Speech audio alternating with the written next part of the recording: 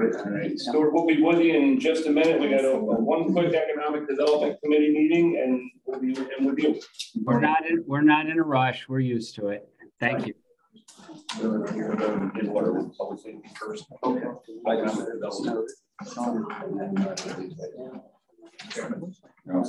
Good. All right, welcome everyone for committee meetings for Monday, May 18th. We do have one special public safety committee meeting tonight that we will start off with, and then we do have some presentations in our other committees. So, well.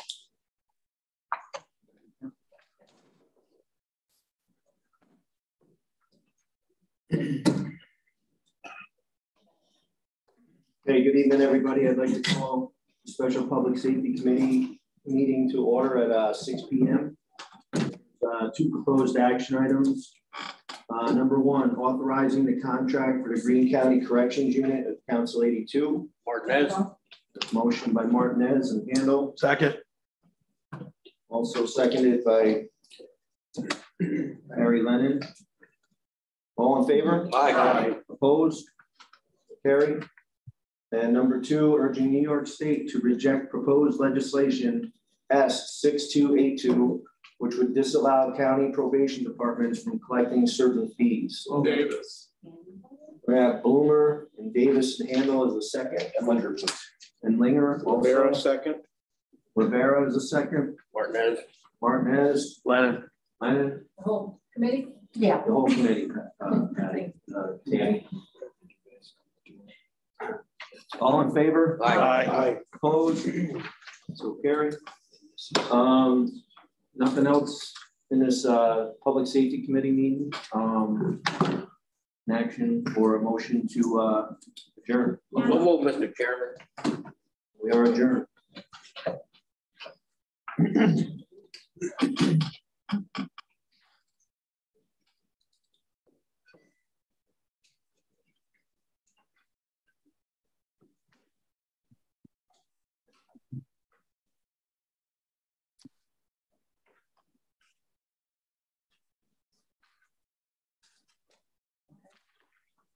Good evening, everybody. I'd like to call Economic Development and Tourism Committee to order at 6:03. We have some guests with us tonight. The Fortnightly Club of Catskill and Cultivate Catskill, who are working on fundraising for a splash pad. Oh, and Pete from the village. Okay, who's going to talk? Okay, Brenda, cool. You are. come on up. Should we walk up with them? Sure, why not? Yeah, All right, come on. Come on. Yeah.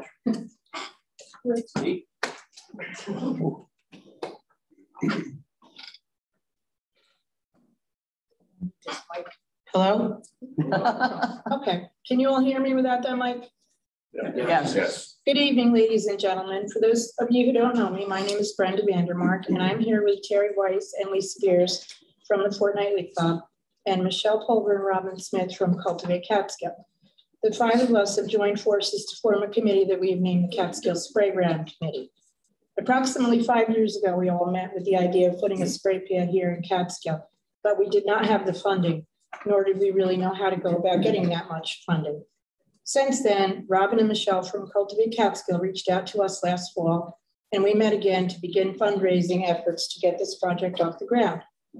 Cultivate Catskill is handling all of the donations. At this point, we are approximately 1/3 of the way to our goal of $150,000. We would like to have this installed by next summer, but if we reach our goal, it would be sooner.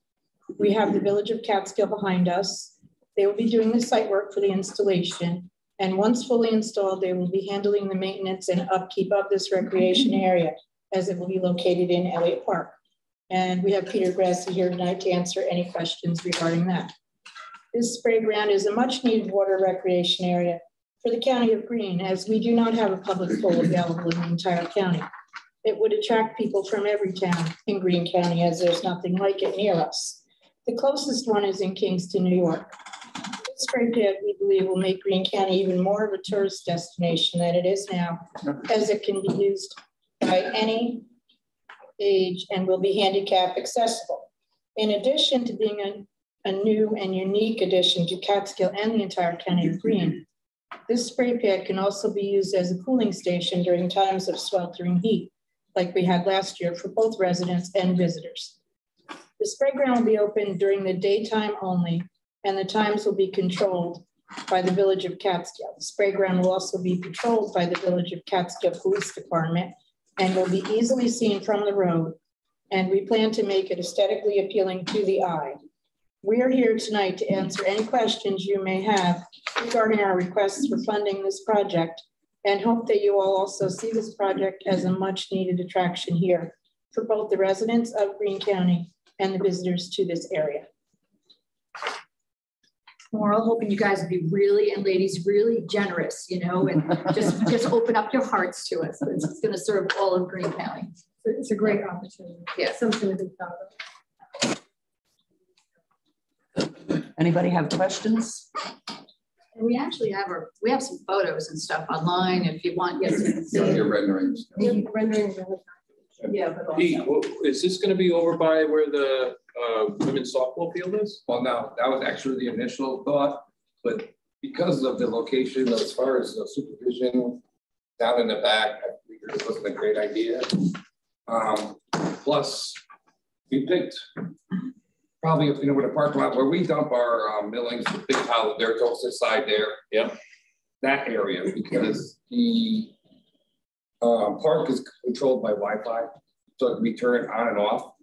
So the DPW from that building will be able to flash their signal over there and turn it on and off, you know, set the times and do whatever we have to do. It's easier to see, you know, I didn't want it buried in the back. You know, I've had my reservations about it at the onset for sure, as far as them putting it in the back, as far as that, you know, because not everybody's traveling back there. That's that site where you're talking about, Pete. Do you think that's stable? I mean, I know that. Yes, I had Patrick Bob from DPW. Actually, it's what is the specs on 40 by what? This, what we got our estimate on is 40 by 40. It's not a super large, you know, spray can. It's not something you'll see in like in Saratoga or what. It's an entry level. It fits the park. They've got it set up. They think they picked out the baseball, football, soccer ball. Yeah, kind of the theme right now. Theme, you know, to fit the park.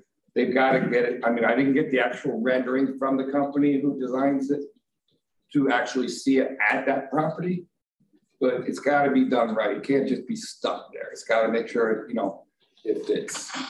You know, because we do have parking there, and I don't need kids running around back and forth trying to run to that. There's going to be some control issues, I'm sure. But, Yeah. Well, what's the capacity of this, and how are you going to control it if it becomes over the capacity?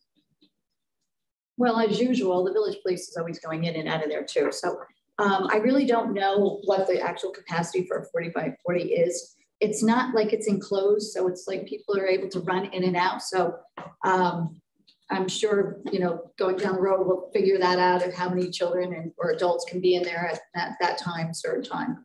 What time frame were you thinking that you would have it open? Like noon time to 7 or noon to 6 or? well, it's definitely during the day, yes. And I think, you know, we can control that. Yeah. Turning the water on and off. Yeah, yes. we can do it. They're all on, and they're on timers too, besides. Yep. They're not like they're just walk up and they spray it with sensors. Yeah, and then there's also, it can be turned on and off by their phone, by one of their phones too. Yes. So if it's a really hot day, you know, you have it on and then all of a sudden, the rain comes in, we turn it off, so. Right. So there is no supervision. You're just counting on the police to come Yeah, in. there's no body of water where you would need a lifeguard or anything like that. The water flows off and is, I don't want to say recirculated, but. No, it's a non-recirculating system. That's the whole idea is where we had to put it, because you have two different types of systems. You've got the wastewater system, and you've got a circulating system. A circulating system requires obviously treated water. We'd have to, then we can't, my DPW is not going to sit there and, you know, monitor the water levels behind, you know, so wastewater system uses the village water, and the location that they chose is we have a storm drain to let the waste run out. So it's village water, yes. Is this something that Department of Health would monitor, like they do swimming pools? Like to monitor the chlorine level? Or? My understanding is the Department of Health doesn't have to get involved in the splash pad at all. There's no standing water, that's why. Is it chlorinated water? It's village water, so Same it's stuff you had at tap. the same stuff you drink. If you want to drink village So water. it's really like, sorry, just playing under a hose. Yes, Yeah. putting on, yeah. I'm thinking that the premise of these were probably invented from back in the day in the cities when the Right. people used to play in the fire hydrants. Right. They put a lot of these in inner cities and those kind of places for the kids to cool off. They can't get to a swimming pool or to a lake or something like that. My only question is will it be large enough? Because I know when I'm there watching my students' softball games and things like that, that park is full, not just with kids from Greene County, but there's kids from surrounding counties that are playing in the And that's tournament. exactly my point, Matt. That was one of my biggest questions, is that how do we control everybody from Carroll, Hudson, Catskill, everybody coming to Catskill, once, you know, oh, they got a splash pad. Right, will that be large enough? Coming to the village Catskill. I mean, Somebody it's small enough, I guess, to down a point, it would slow down, but I would suggest everybody that wants one, put one in. Put one in Carroll, put one in Cooksaki, put one in Catskill. That would alleviate the pressure. They're not, to me, it's not crazy much. I mean, and we just kind of went with the standard 40 by 40 right now. What's the total cost? Well, 40, well, we want to raise 150. The estimate is approximately 90 to 100 right now, give or take. So we're also. I even know, like, even the adults, like the Old Timers League plays there. I'm sure they would bring families and well, they would bring their family members as well. I mean, well, you have a large park too. So this is one portion. One portion of the park. back, right. It's not like we're putting Zoom flume there. Right. You know? Right. So, No, it's an entry level. It's very small. It's not. Most of your Right. teenagers are probably going to be too cool for it. And you're going to have your little ones, you know, probably most of the little ones that are at, you know, during baseball games running around, you know, that are all playing on, you know, in the playground. Yeah. So how about because you know it's going to happen, that people bring their pets with them? Well, it's a rule, just like at Dutchman's Landing, there's no, you know, no dogs are allowed. It's going to have to, you know, there is a rule and there will be. And we just installed a dog park with a water feature, so they can go down to that. Okay. And we plan on a sign being. Yeah, well. We can only control so much. Yeah. I do see you have a list of donations here. Yep. What I don't see on there, Village Catskill or Village Catskill, our in-kind service, we're doing the prep work, we're doing site work. And obviously monitoring and, you know, I think it's, actually, I can tell you the truth, the load out. What was this considered for any of the ARPA funds? My ARPA funds? No. You know, I'm doing a boat launch, which actually provides boat launching for everybody in this room and your county, Other than that, it's Cooksaki. Ours is not staying owned, so it's open 24 hours. Are you guys sure, positive that the Department of Health does not have oversight? I think they do. Our understanding from the consultants that we talked with, and there's no need for DOH. But they should not be, Harry, because it's draining out into the sewer system.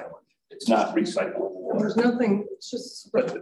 maybe Sean, could you check on that just to make sure? I think from a sanitary standpoint, they have an oversight. Health. It's possible. I would certainly get that confirmed from. Yeah, and if there was any question, we would definitely do that. Yeah, you got to check it out before you get too far down the road. Because that could be, you know, that could be some oversight there that you're going to deal with. I think it would be a nice addition. My concern is that I think maybe you should think about potentially adding on to it at some point, because I think that size might be small. Yeah, I mean, that's the key. Is we don't have the real estate when they for it, first when because we're always scared about foul balls from the ball games as it is to where we have to place it. So, right. When Robin and Shelley first came to us, they were thinking in the pocket. They were thinking it'd be a nice addition to Main Street to have them in the park. You know, just little tiny paths going up and down the parks. And there was challenges with that. So, and trying to find the funding. So when they got the initial donation, it was like, let's roll with this and see what we can do with it. So, but wouldn't it be great to have one? Well, I'm not. I was in the one that They're kept getting it. very popular. They're getting very popular. Yeah. So the water that you're gonna use though, obviously you're pulling it from the reservoir, it goes through filtration. What do you do with the wastewater? You're just letting it go in the storm sewers and run away? I mean, is there any way you can reclaim it? Not without a retreatment system. But every sprayer is on a timer. So some kid it hit it. Yeah. And it's only on. Yeah. It's not sitting there running all day. It's not something, you know. There's about. I'm thinking like a dry well or something where you could put that, I don't know, go water the flowers in the community. It's water kind of shot in the air. Very true. There's about. She's got the specs on the gallons. There's about 65 gallons per minute when it's in full use. Per minute? Only being the summer months. Yeah. So by the minute, I'm just saying, so 10 minutes that runs through the surface. Like just divert it where you could reuse the water that's. Well, it makes sense because it's on a hill just above our DPW. Right, it's gonna run right towards you guys. You could put it in a holding tank like this. That could be used to then water the flowers. Do you know, does the Little League field still use their sprinkler system? No. All right, 46,000 for 12 hours. It's a shame, like if Tom's talking, you put a cistern down there and you can pump up and you can irrigate the baseball field or whatever. But ran it in and then out, it's gonna see its own level and you guys could put, oh man. No, you've sparked these guys. They obviously are thinking already because there's a big difference in grade from where it's going to our DPW. So yes, no holding thing down below the flowers. And it's water that's already there, you know. Put it in your watering can. I mean, because we all know last year we did go through a drought, so we had an issue. We actually had to put restrictions on water. So one of them was closed down. One of the biggest questions was, how are you watering the flowers on Main Street? And we were actually thinking that the creek.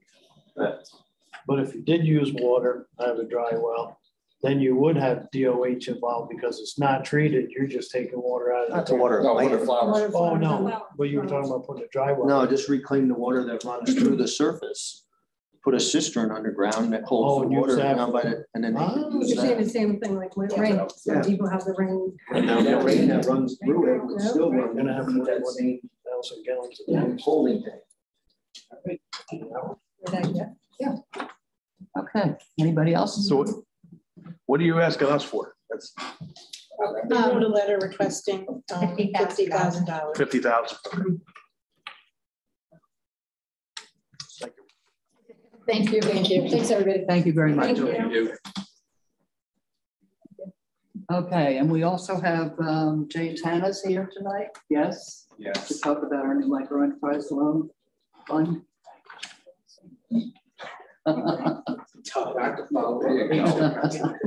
Oh, they're all prettier than you. I know, I'm not here talking about fun things like spray bars. It's simply just new financing program. Good evening, everybody. I'm here today to talk about an update on the state tax-funded microenterprise assistance program. Last time I came here, I believe it was in January, we were requesting a resolution to authorize submission of the grant to the Office of Community Renewal. And I'm pleased to say that we've since been awarded $300,000 to provide micro grant assistance to micro businesses, which are identified and defined as having 5 or fewer full-time equivalent employees. That $300,000 breaks down to $255,000 that will be administered into these micro grants, $30,000 for program delivery, which would come back to the county, and then $15,000 going to program administration, which I will get to in a moment.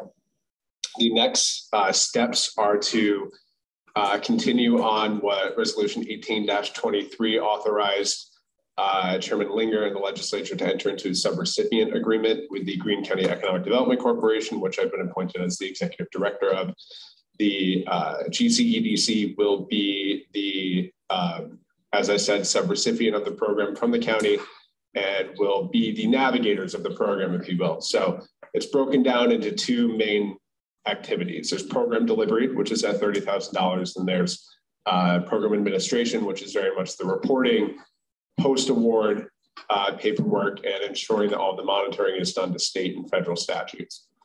The program delivery side is boots on the ground, getting out to the businesses, making sure that we get the program in front of them, get them all the resources they need from application to committee meeting that would hopefully then award them with the grant. So my time since we were awarded, which is on April 20th, has been very much getting all the necessary documents in place to sign a contract with the state of New York, get a subrecipient agreement together, get requests for proposals out for the grant administration side of it on behalf of the GCEDC, working with the administration to get insurance requirements and things like that. So we are looking to launch the program June 1st. We're thinking that we will hopefully have the applications out. And this is all very opportunistic, optimistic timeline. I'm trying to push this out as fast as we can. The good news is we have an incredible amount of folks that are not only interested, but have pre-qualified. We have upwards of maybe 50 businesses that have pre-qualified across the county. We have enough funding for maybe 17. And that will go out to approximately, like I said, 17 businesses, creating around 20 jobs just with micro businesses. So once we exhaust all those funds, we're able to close the program out. We can then go for another round and continue to get the businesses that need working capital financing. It was sort of a disconnect. James, when was the last time we received funds like this? So in 2019, this is through the Office of Community Renewal. They used to have a loan program that they would sponsor, much like we have our existing CDBG loan program that's federal money. State had passed through money. They would also do a loan program. We used to take advantage of that program when it existed, which it no longer does. The last year was 16, maybe? I sent an email to the board that listed all of the years. It's usually every 2 years. There was a gap, of course, because of COVID when the corporation was formed. This is the first resubmission for the micro program to restart it since we formed the corporation. Since you did. And that loan program eventually evolved. The state recaptured a lot of the outstanding loans. It evolved into a grant program. This is the first time we've applied for it here. Are splash pads eligible? No, construction-related activities are not eligible. I know. I like the idea though. Here we go. We'll talk. So I'm happy to answer questions, or if there's any thoughts, any inquiries. Are these reimbursements? Yes. They have to spend the money first and then they'll. Yeah. So essentially, when we're courting businesses through this process, we're letting them know of all the eligible expenses. And I'm trying to work very closely with them to make sure that, okay, these are the eligible expenses. You cannot incur the expenses until you've gone through an environmental review, post-award. It's a very specific timeline. If you try to incur these costs prior, they'll be deemed ineligible. You won't get reimbursement. But it is, you show proof of incurred costs, and it runs through the systems, and we get it up to the state, and they usually pay within 30 days. So you said you had 50 pre-qualified. Yep. How are you going to decide which 17 of those 50 are going to be eligible for it? It's really a first come, first served basis. Whoever has eligible expenses, shows a qualified job creation, brings in all of the required documentation and exhibits. Those are not small tasks to be handled. There's a lot of process to go through. And we're even seeing this with our loan program now. It's identical qualification process to get the documents and the job creation. We're even seeing people kind of like fall off there. So really, yes, we're talking about 50 folks and businesses that have pre-qualified, but it's going to be more so about who is really ready to go, who's able to bring us the documents and show us that they're ready and eligible first. So if I get this right, the county, the EDC doesn't hold the funds. No. The state holds the funds and they'll issue a check directly to these businesses? So the way that process, the EDC takes in the application, it goes through a committee. The committee approves, it goes back to the county for an environmental. Once everything comes back clear, it runs from the EDC to the county, to the Office of Community Renewal, back down to the county, back down to the EDC, back down to the applicant. So there's like 6 different windows. Paper trails. To New York. Yeah. Yeah. Or how long does the business have to stay operational to qualify? And what do we do when they breach that or if they breach that? So there's a 5-year clawback clause, if you will. There's a number of things that can put that business into default. You don't get the national objective within 2 years. You are spending money in ineligible activities. You don't stay open. You move your business. There are a number of qualifications that can send you into default that would kickstart a clawback clause. And ultimately, if a business gets money and they go into default, much like the CDBG program that exists now, it's the recipient or the county that's held liable to hold this through completion. The question is a sliding scale. If there were to be a default after 2 years or 3 years, is it a 20% per year forgiveness as it goes? Yes. So by the end of 5 years, it's 20%. I think it's the last year, and it's 100% going all the way down. Okay. But that's typically for those default categories. There's the whole premise of having this program is job creation, LMI job creation. You can achieve that in 2 ways. One, if you're a business owner, that's counted in that 5 or fewer full-time equivalents. If your business owner falls within the HUD guidelines of low to moderate income, you don't have to create a job based on their household income tax returns for the last year. If they do not fall within that and they're too high, then you do have to create a job for a person or made available to a person of low to moderate income status. And we're already doing a lot of that job monitoring with existing CDBG programs right now. So we know how to do it. It's just a matter of applying it to a different program. That could be a new business or could be expanded. So it's actually, we have half of those 15, so what, 51% has to be for startups, which are at the time of their application, they are in business for 6 months or less. And the good news is there's a lot of startups around the county. So it's nice to be able to give them a resource. Yeah, absolutely. Anybody else excludes like construction or? So these all eligible activities are really primarily for expansionary startup capital and really working capital. So we've branded this as the multi-grant, a good acronym, which stands for money for utilities, logistics, technology, and inventory. So you can use it on purchasing equipment. You can use it on purchasing furniture, fixtures, and equipment. You can use it on paying your rent, your utilities, your phone bills, anything to help especially the startup side or expansionary capital. You can't use it to pay for construction-related activities, acquisition of real estate. There are a few technical pieces of equipment you need OCR sign-off for. So if I was a startup at a donut shop, that would classify. We can buy your mixers. We can reimburse you for the oven. We can reimburse you for inventory that you need. If you wanted to build a counter, I can't buy the counter. I can't pay for the labor, but it can be incorporated in the overall cost. You just have to show that the CDBG money is not going to those ineligible expenses.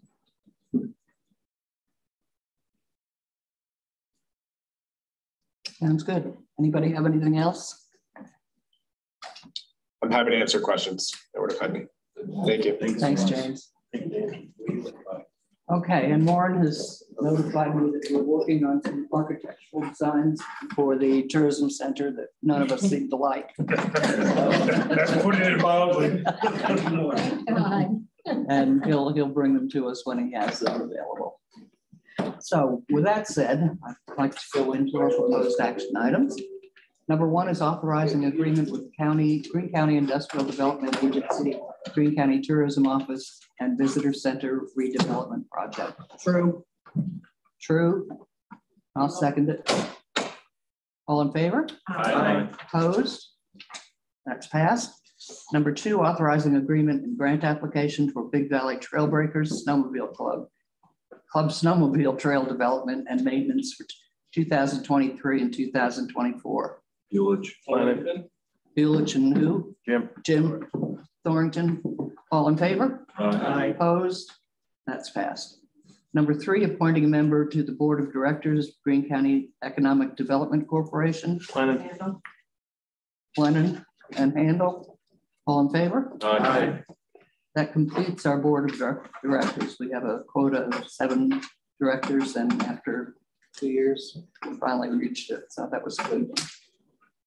Number 4, budget amendment, economic development, tourism and planning, insurance recovery. Handle. Lennon. All in favor? Aye. Opposed? That passed. And then anything else to come before economic development and tourism? Motion. Second. And second by Mr. Bloomer. Thank you. We are adjourned. Stuart, we're going to move into you very shortly here, and we will also give the credentials for Angelica to log in and screen share.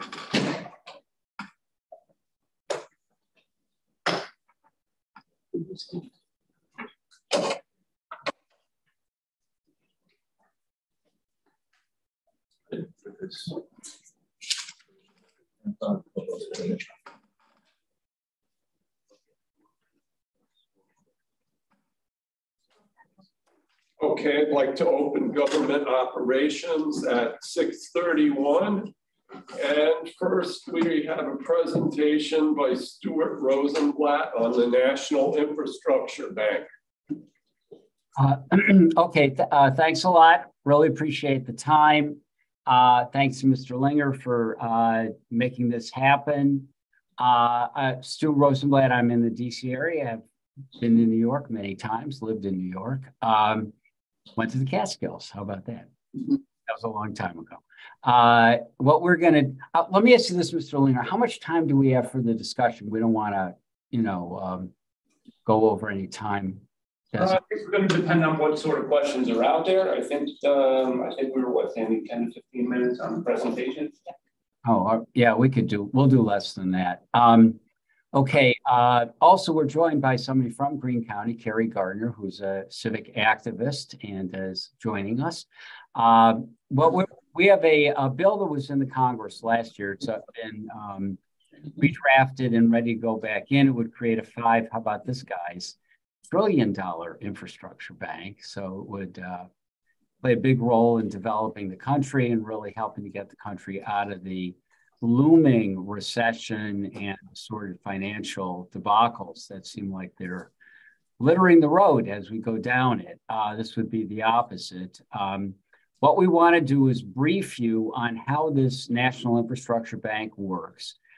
So you can understand it. And we've been getting, a lot of interest and a lot of support from county legislatures, NISAC, but we've got resolutions going in legislatures all over the country. Numbers have passed.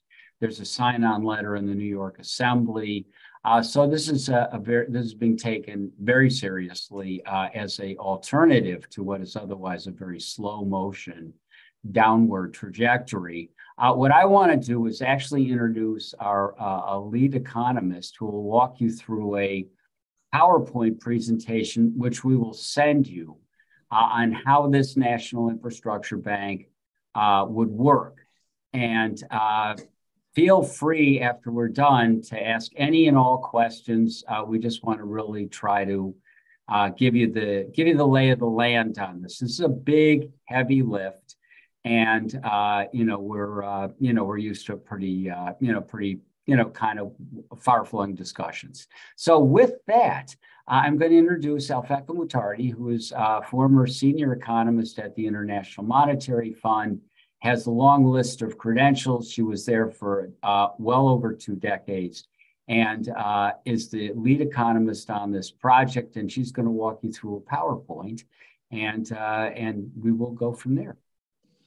Great. Thank you, Stu. And thank you to all of the legislature for having us come to visit with you today. The bill that we had in Congress that Stu was referring to, and gee, why don't I have I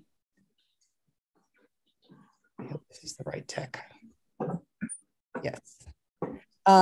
The bill that we had in Congress was HR 3339. It was in the last session, and that was the bill number. It'll get a new bill number in this current session, but essentially it is the same type of proposal. What this legislation does is creates a $5 trillion public bank to lend for infrastructure projects all across the country. Now, that seems like a really big number, but first of all, why do we need a bank like this to do this? The reason is because we're simply not able to adequately finance infrastructure in this country, either through the federal budget, through state and local budgets like your own, through public-private partnerships, municipal bonds, even though we had a bipartisan infrastructure law passed a year ago, none of that's big enough to do the whole job. And as a result, we have built this big buildup of projects that have not gotten fixed and desperately need attending to. And that's why we need the bank to come alongside of budgets and complement them and be able to top up all the financing we need to fix everything. The idea of a public bank to do this is not a new idea. Actually, it's a very New York idea, because the first Bank of the United States, started after the American Revolutionary War, was started by New Yorker First Treasury Secretary Alexander Hamilton, and he used it to build our first industrial centers after the American Revolutionary War, when we were trying to get out from under the grasp of the British, and they viewed us as an agrarian society, and we needed to get busy, getting ourselves industrialized like the rest of the world was. And that's what this first bank started. And there was a second bank. These two banks are headquartered in Philadelphia. Then there was Lincoln's banking system. And then there was finally the Reconstruction Finance Corporation that was started under Herbert Hoover and then picked up by FDR and helped us to get out of the Great Depression and World War II. And these banks were supported by 6 American presidents, completely bipartisan, 3-3 on both sides of the aisle. Were very successful. They aren't generally around anymore. They had a 20-year sunset clause in them, which is why we need to replace them with a 5th bank. So this is quickly how this bank works. Instead of going to the federal budget and asking for money to get this bank started, we instead use the Alexander Hamilton method of going to the private sector, who are holding about $26 trillion in treasuries, and asking would they like to sell in a small portion of their treasury holdings into the NIB in exchange for preferred stock that would pay these private investors a little extra. And that extra stream of money would come out of interest earnings from the bank's loans, plenty of money left over to meet the bank's other operational needs. That is, this bank is self-sustaining and doesn't require infusions from the budget to get it started or capitalize its operations over time. And then that capital sits on the bank's books, not used up in any way, but it acts kind of like a rainy day fund. All banks are required to maintain on their books $1 in capital for every $10 in loans they give out. So as we lend this big $5 trillion over several years, we can raise the capital over the same period. So that's the capitalization side of opening the bank. This describes how the loan process works. And actually, it works exactly the same as a commercial bank. This bank uses the same accounting software as any commercial bank uses. And so whenever it books and creates a loan on one side of its books, its software automatically creates a deposit on the other side of its books. And whenever you do that, you're actually adding to the nation's money supply. So each loan increases the money supply. And that's exactly where the first order of the lending comes from. Then the NIB uses cash on hand coming in from other deposits and loan repayments to circulate money out of this new deposit and into the rest of the banking system. That's the loan process. The loan terms are very advantageous because this is a public bank and we want to keep financing costs down to the bare minimum that we can for all of the borrowers. So we would be charging around the Treasury bond rate for interest charge. That's a little bit better than a municipal bond rate, and flexible repayment terms too. The borrowers would be state and local governments, any public entity like yourselves who owns a bit of public infrastructure, like a county, a city, for a road, a bridge, a school, can come into the NIB directly to request a loan. Simple application process too. So we cover $5 trillion in projects, as I mentioned, in 20 different hard infrastructure categories. 16 of those categories are covered by the American Society of Civil Engineers, who tracks things like bridges, roads, what state are they repair? Are they in schools, water systems, and the electric power grid? And that's what they say we need to fix everything. That's how much money they say we need. We added 4 more categories of our own that we also think are critical: a complete high-speed rail network all across the country, broadband everywhere, affordable housing, 7 million units targeted to the very lowest income earners who need them the most, and then some large-scale water projects to address drought in the Southwest, where we grow half of our nation's food supply. If we don't take care of this, we'll see spiking food prices in New York and other places as well. So here's what the NIB will lend, expressed in billions of dollars, to compare it to the bipartisan infrastructure law. It's also called the Infrastructure Investment and Jobs Act that was passed over a year ago. You can see that's only providing $550 billion of new money, 1/10 the size of what we actually need in new money, additional money, above and beyond what budgets are providing to fix things. And so it means every single state, every single county like your own is not going to get what it needs out of that bill to repair roads, bridges, transit, water infrastructure, nothing in here at all for affordable housing or high-speed rail. We're glad that they passed it, shows bipartisanism can work, but if we're serious about fixing infrastructure, we're going to need the NIB to top up, provide the other 90% of the financing still missing from the picture. And not only can we fix everything, all of our infrastructure, but we can really supercharge our economy as well. This is economic development with a big E and a big D in front of it. It'll create millions of new great paying jobs. It'll make America manufacture again, to kind of borrow a slogan, because all of the construction inputs must be made in America that go into the projects.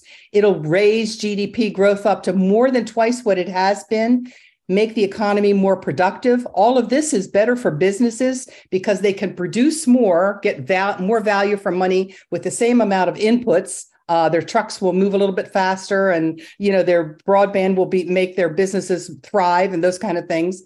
All with no new federal taxes, spending, or debt for running this bank. That means this legislation should appeal to Republicans, fiscal conservatives, answers the question, how do we finance infrastructure without slamming budgets any harder than they are? It'll also reduce inflation because it works on the supply side and supply chains. So with more supplies of goods arriving on time, their prices will come down.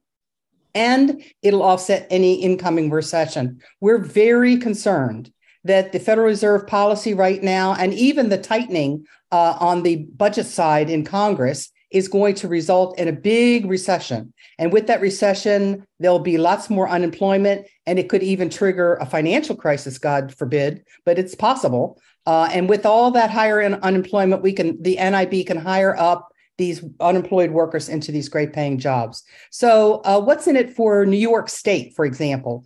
Out of the $5 trillion, the state could qualify for up to $320 billion over a 10-year period to cover all of the state's backlog of infrastructure projects. Here's a listing of some of them we've seen in the press. It's not a complete list, but the state needs $40 billion for bridges, $51 billion for transit, $30 billion for drinking and wastewater systems, and a whole lot of money for affordable housing. We can finance all of those projects, build big ticket items like the entire Gateway project to move traffic along the Northeast Corridor better, put transit authorities back on sound footing, refurbish the electric grid, which you're spinning power in now from Canada and haven't got enough grid capacity to hook up windmills that they're putting out in the Atlantic. And so your grid is really straining. And we can build 3 high-speed rail lines throughout New York State along the Northeast Corridor, the Empire Line going from the city up to Albany, which would probably pass right by you, and the one that goes along the Great Lakes. All of those will spur economic development as well, increase tourism coming up to your area, allow you to reshore manufacturing centers in your areas and counties as well. Replace all of the lead service lines in the state, fix the stormwater systems that are overflowing, enhance education and train workers in these needed fields, build affordable housing. These are all some of the projects that the bank could finance. I understood that you also might be interested in the difference between this National Infrastructure Bank proposal and the other bill that's in Congress right now. It's numbered 490. And what is the difference between these banks? So really quickly, the biggest difference is this NIB is big enough to make sure all projects reach your county. It'll cover every infrastructure need in every jurisdiction, and there's a deposit in the bank to make sure that the money's reached there. This other bill is not specified how much it will finance. The structure of the bills is different too. Ours is a true bank, and this one is a revolving fund that must depend on money coming from Wall Street and then being lent out at a higher rate. So it's going to be more expensive financing. And then we don't require anything from the budget. Neither does the other, but the other planned to get money from pension funds. We're not sure if that's going to work. And we want to really keep public infrastructure in public hands to the extent that we possibly can. The others require either P3s or some dedicated stream of money to repay back loans. So altogether, we think this is a great idea for making sure we cover everything and making sure that these projects reach your county. That's the important thing. Thank you very much. Thank you. And I see also that the bank would be FDIC insured, but not the other fund? Right, the other one would not. That's correct. There's no government guarantees at all on the other one. The other one is not a FDIC insures deposits that are in commercial banks, and that one doesn't take deposits. It's a revolving fund. It's not a bank. But it also specifically says it will get no guarantee by the federal government, no full faith and credit. So our question has always been who would invest in it, especially now with no backing whatsoever. So you plan on raising the 5 trillion by people selling treasury bonds, correct? Not quite. No. It really takes getting used to how these banks are set up. But what we need. Alfaka, put the 2 slides up again. Okay, sure. Apologies. So there are 2 buckets of money. One is the money to capitalize the bank. That is where we ask for $500 billion in treasuries from the private sector. Capital sits on the bank's books and isn't really used up in any way, but it acts like a rainy day fund because banks are required to keep this on the side in case any loans or the economy goes bad. So that's what capitalization is for. What's actually let me stop there for a second. Go back to that slide. Okay. Just so you're really clear, the bank can actually start with 25 to 50 billion in capital. We don't think it's going to be a problem at all to raise that. We don't think it will be a problem to raise the 500, but it can open with say 25 to 50 billion out of the 26 trillion. The bank is federally backed, full faith and credit. It is the investors get the identical protections they get on their treasuries plus an additional interest rate. So it's a nice inducement. So we don't think it's a problem. So just to make it clear, and then it will work its way up to get the 500 billion over time as things really start to mushroom. Go ahead. Yeah, and then the lending operation, that's a different bucket of money. And you might be surprised to know that when any commercial bank lends, it actually creates money on the spot. It's part of its accounting software, but goes back to the days of the Mesopotamians and so forth. But each time they book a loan, they create a deposit. Whenever you create a deposit, you're actually adding to the money supply. You've just created newly minted money. Whenever you go in for a car loan, for example, your bank creates money on the spot to give to you in the car loan. And this uses cash on hand from other deposits, part of the cash on hand coming in from other deposits to circulate money through the banking system and send that money on to your car company that you bought the car from, that kind of thing. So that's where the money actually comes from. It's a secret of deposit taking banks that they actually create money, and this process has created 95% of America's money supply.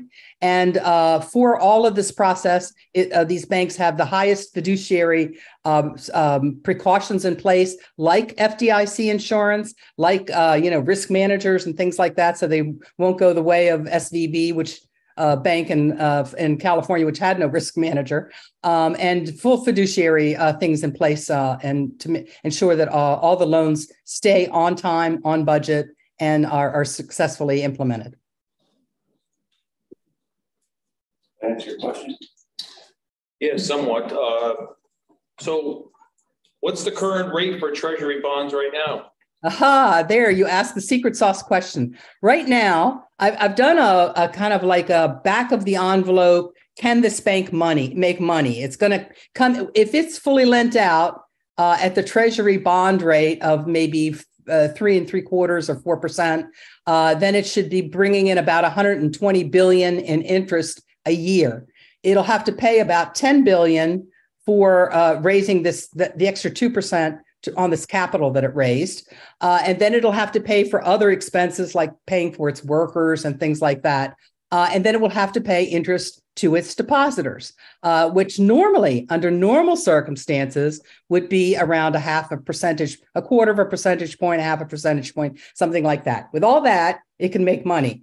Unfortunately, now the Federal Reserve policy has raised the federal funds rate so high that it's cascading in and actually endangering banks because it puts things upside down. Now the federal funds rate is higher than other kinds of interest rates. And so banks find it very difficult to make money. I've got a kind of a long-term chart of what's going on here. That won't last for forever. It only happened back in the 1980s when we had high inflation, and it's happening today. Over the last year's worth of period, we expect that this bank will lend out over a 10-year period. So that situation won't persist all the time, but we'll have to make some small short-term adjustments for the fact that Federal Reserve policy is actually hurting banks right now. Would you say that if this is a entity that needs to be approved by Congress and Congress needs to sell treasury bonds to fund its obligations, why would they allow the private equity market or private individuals to buy treasury bonds at a higher rate? Because they're shooting themselves in the foot. Okay, there are two treasury markets. The first is the primary treasury market, where every year when the federal government runs a deficit, it has to go out to the treasury market and create new treasuries.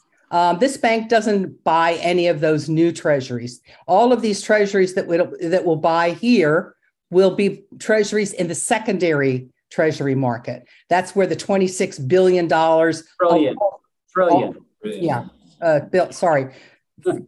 the 26 trillion of all the past deficits have accumulated, and now all these private holders are holding these $26 trillion that they sell back and forth to each other in the treasury market all the time. This won't interfere with the primary treasury market sales because it is just the change of ownership from one owner to another.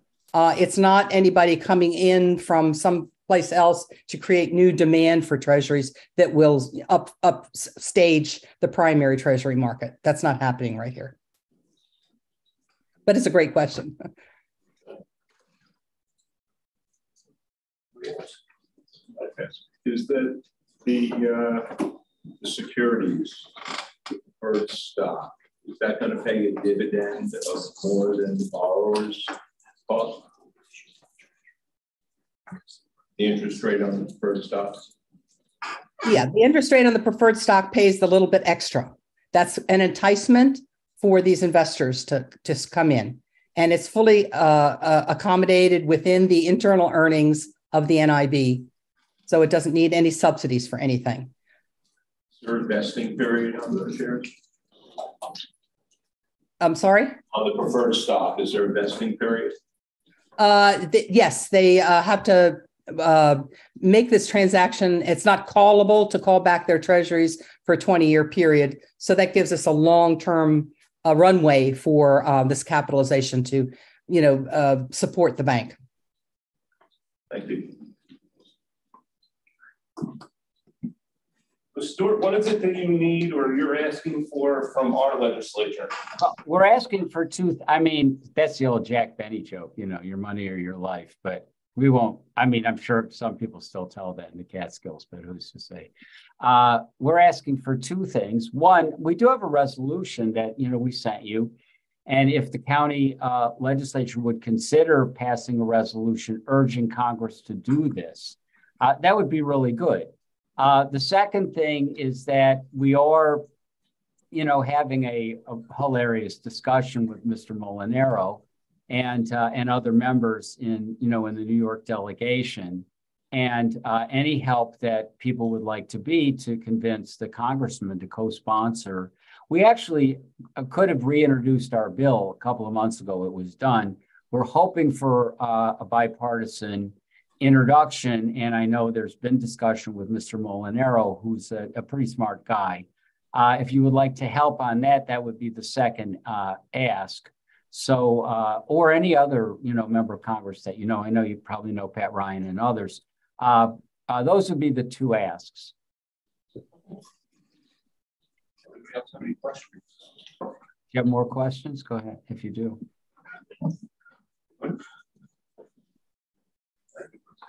So I think what our plan will be is to kick this around, discuss it. We'll bring it back probably for next month's round, and see where we go. That would really be excellent. Look, we want to thank everybody. We know this is like a big, heavy duty, lift. It's not, I got a kick out of the discussion, frankly, on the water system for the kids. And I think it should be bigger also, frankly. Oh, I forgot to mention. I think you're going to be bombarded with kids. I think there's lots of money in this bank for parks and recreation in this bank to lend for. But we know this is a much heavier lift, and so we really appreciate the questions. I don't know if Carrie wants to say anything. I know just had a couple other people on there. I didn't know if they had anything for you. Carrie, did you want to say anything? I know she's got on to listen. So a bit of support. Do you want to say anything? If you do, you have to unmute. Not a big deal if you don't. We know this is a wild, very good. I guess not. So anyhow, yeah, so we wanted to thank you. This was really a lot of fun. We're going to send you the PowerPoint.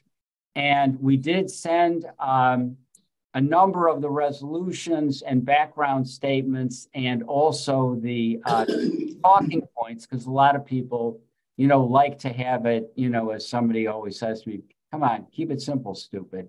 And so we broke it down in talking points, especially for elected and other officials. So we want to thank you. We're also happy to continue the discussion. We're not in the, one-shot deal. We're not trying to pull a fast one. So people do have other questions. You can route them directly to Alfecca, and she'll be the one sending the PowerPoint and the background material. And we just want to thank Mr. Linger and your county for having us come in and walk you through this. I would add one last thing, and then we'll get off and let you go back to business.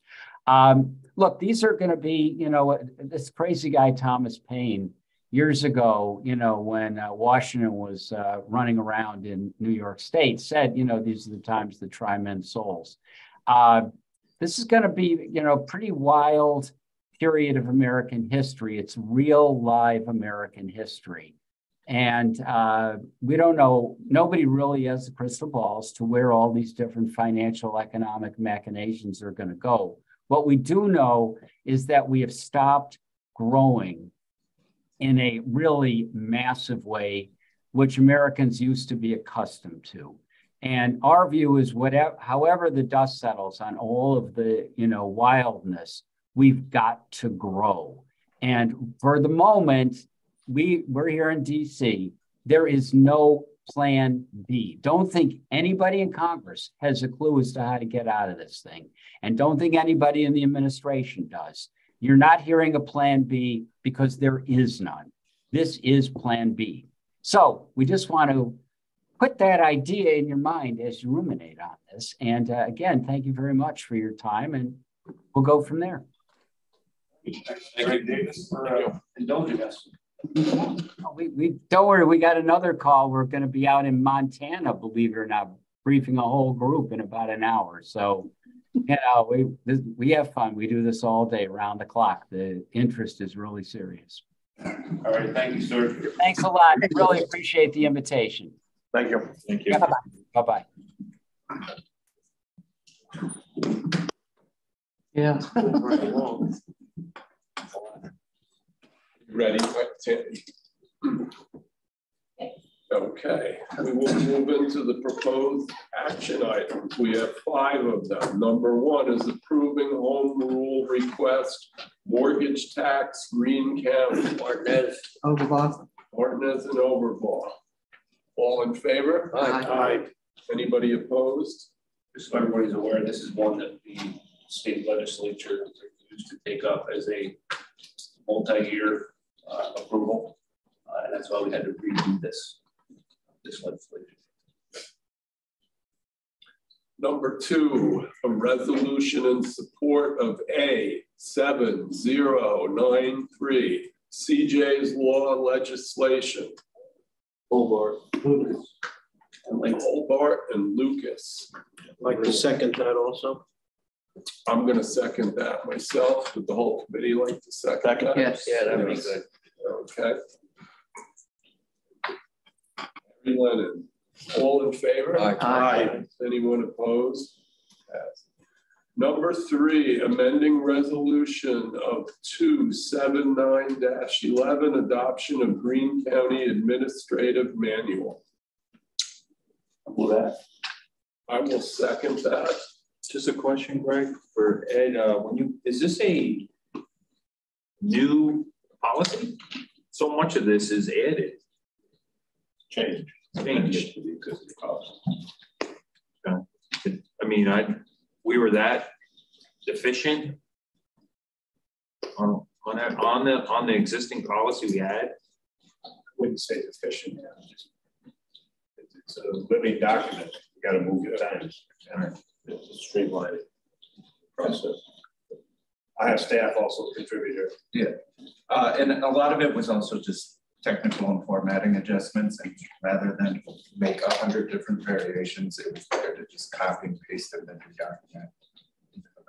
That way you get a whole view of it in a more systematic way.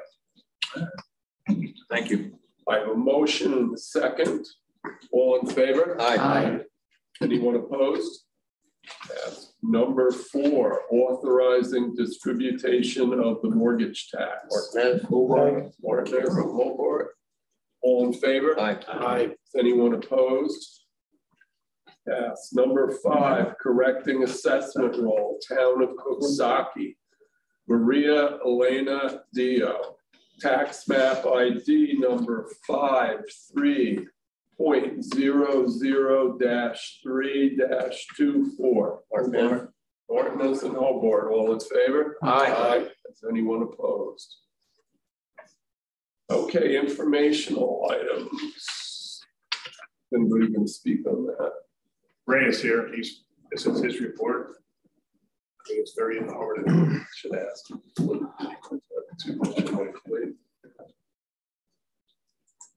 Not that long. Not as long as the guy before. There you go. You all have the synopsis analysis done for the volunteer firefighter and ambulance workers exemption that we passed in January. The good news is the majority of our towns and school districts, or 50% of our school districts, have passed this. 3 of the 5 villages got notice that another fire district passed, so 7 of 26 fire districts. I think a lot of the fire districts don't need to pass it because of the way they operate under a protection district for a community. But they're starting to come on board. So originally I told you that there was around 1,200 firefighters on the rolls. 137 of them, a little over 10%, 11-12%, applied for the exemption. The impact was much lower because I was working with a number of 1,200, so gave you the worst case scenario of $17. It come in on an average home last year valued at little over $250,000.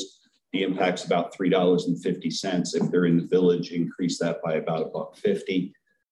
So the impact, and the report spells it all out for you. And I even gave the breakdown. This report became necessary because a bunch of the school districts that didn't pass were looking for this so they want to see where it all landed.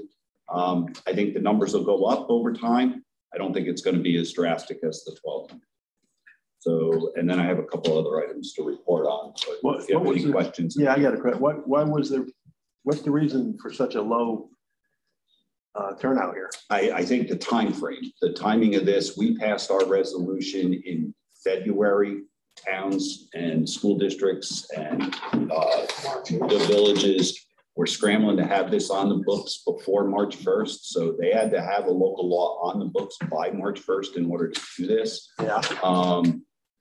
They did, but I also think that maybe the firemen didn't know enough about it. If you look across the statistics by the towns, you see which towns had more. The other thing that you want to notice too is they may feel that if a school district didn't hop in, the assessors were very cognizant of the fact to inform that firefighter that it may not be beneficial if you're going after the income tax credit next year, that you would want to stay with the income tax credit and not go for the real property. Obviously, we have 15 that are below that $250 income credit, but I don't know their individual circumstances. They may not be filing income tax for one reason or another. But next year they could get another bite at the apple, right? This is an application every year. They have to apply by April 1st. Okay, so once we get the word out there, we'll probably get more as the years go on. Yeah, and the word has been out. And we've done, both my office and the administrative's office has put a lot of notices out to the towns to get them on board to pass this resolution. Yeah, I'm just surprised because there was a lot of interest, a lot.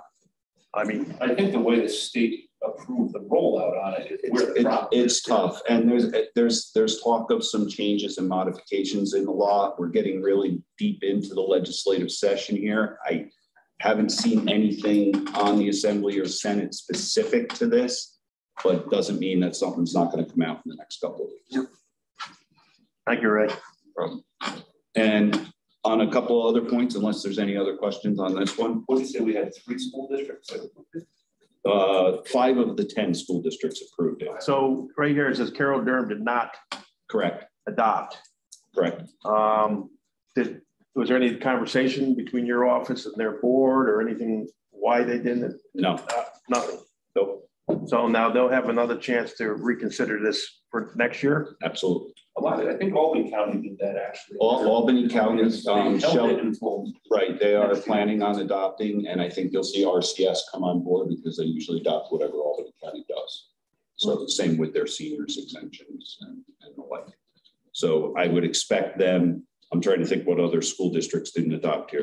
Greenville did not adopt. Greenville has, if you remember historically, go back a few years when we were when you guys passed the alternative and the Cold War veterans exemption, that required the same thing. We hopped on board quick. Yeah. Both Catskill School and Greenville lagged way behind. Greenville took 3 votes over 3 years. We did the analysis every year for them to try to get them to come on board. They were getting hammered by the veterans of the community, but they're very mindful of the impact. You got to remember, Greenville School is the highest tax rated school in the county. So you take any dollar that you're taking in an exemption, you're just shifting that to another taxpayer. So they're very mindful of that.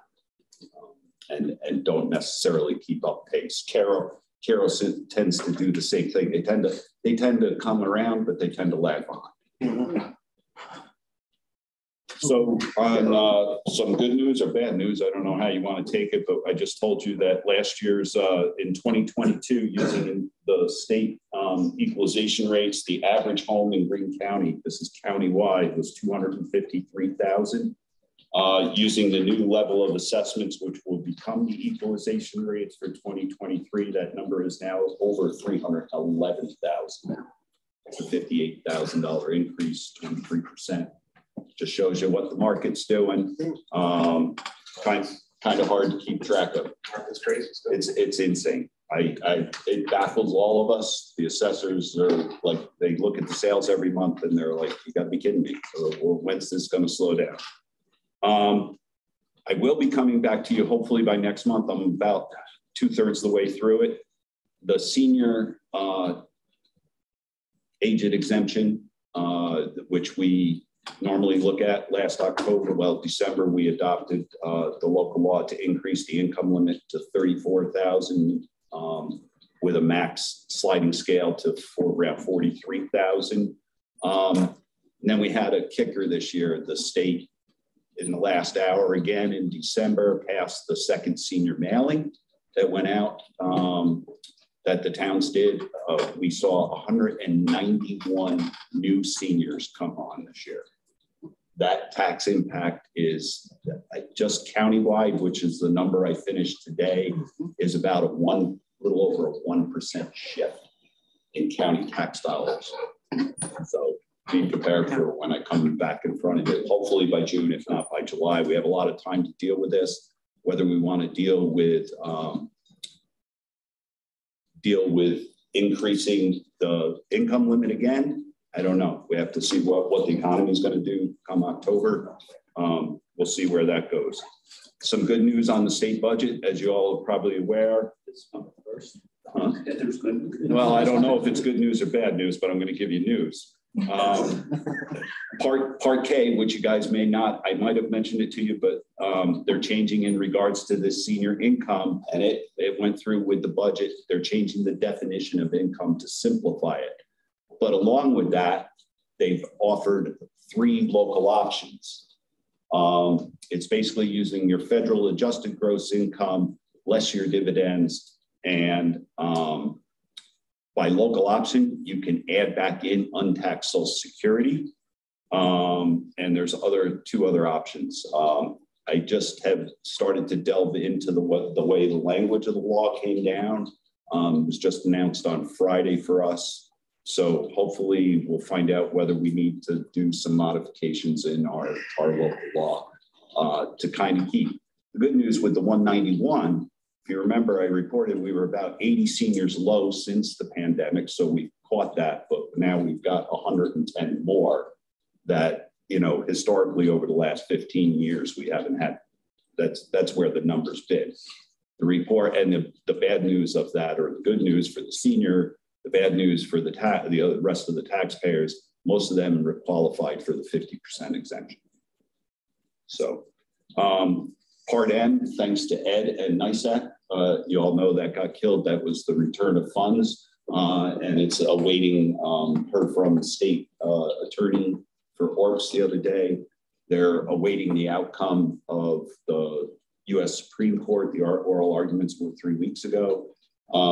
And it's likely that there'll be legislation put in, and they're hoping that the decision comes down before the legislative closes session this year, but it's unlikely because the Supreme Court doesn't finish till the 24th. And then Part N, the bad news, which Greg, you asked me about, Solar N, that's the appraisal model for solar. That did pass. So it killed the lawsuit from the 8 towns in Schoharie County that the state did not need to file a SEPA, their rules and procedures for creating that model. So all of our towns are using that model for this coming year, which by law they would have had to go back and readjust everything. We'll see what happens. They claim that they're gonna put a new model out come late August and have a 60-day comment period. We'll see. It's not looking good. I'm really thinking the values are going to go down on that. And then one last thing, and this is good news. 2 of my staff members, my GIS staff, put on a presentation at the Schoharie Watershed Summit, which was participants from Schoharie County, Delaware County, and Greene County, planning departments, local officials, and the like.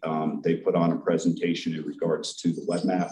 They had 25 people sign up for that hour. It was a credit course for the participants, so they all got credit for attending that. It was well received, and my 2 staff said anybody, anytime anybody wants them to put that hour-long presentation on, they'd be willing to do it. Any other questions? Thank you, Ray. Thank you, Ray. Is there anything else to come before government operations? Motion to close. Second. We do. Would government operations be something that we would discuss about the potential upcoming city transporting illegal immigrants up to Greene County. And will we have to go through government operations and some kind of resolution that says we are not supportive of this, or we are not going to use county funds for any such thing? Probably multiple services. Yeah, probably county services and government ops. Probably a couple pockets I think we were right. Safety. Yeah. So would we have to pick government ops right now? Because it's either that or in finance. I'm gonna bring a resolution forward that we are not to not expend any county funds for any illegal immigrants brought to this county by New York City or any other county or municipality. And I don't know if there's support for it, but here's what's on the definition of illegal. Generally, what they're doing once they're here, they're not considered illegal anymore. But they, of course, they are. Because they've been processed. It's still illegal. They have no social security number. Like I said, they have none of that. Social security number, but they are allowed to get a job. They're allowed to pay taxes. Yeah, everybody. Work immediately. Then why are they staying in a hotel? Why are they looking for hotels? Why are the city paying them to sit in hotels all day long? Because they're not working. They're contracted.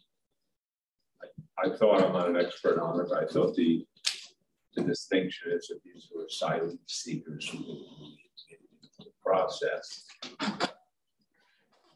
Welcome them and now not welcome.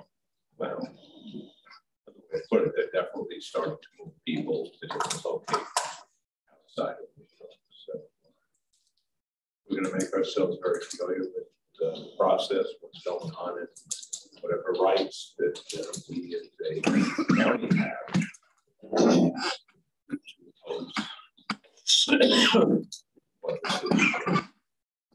What about these other counties that have declared a state of emergency? Well, the state of emergency is one half of the element. It's the local laws or the enforcement thereof. It has to be approved by the state.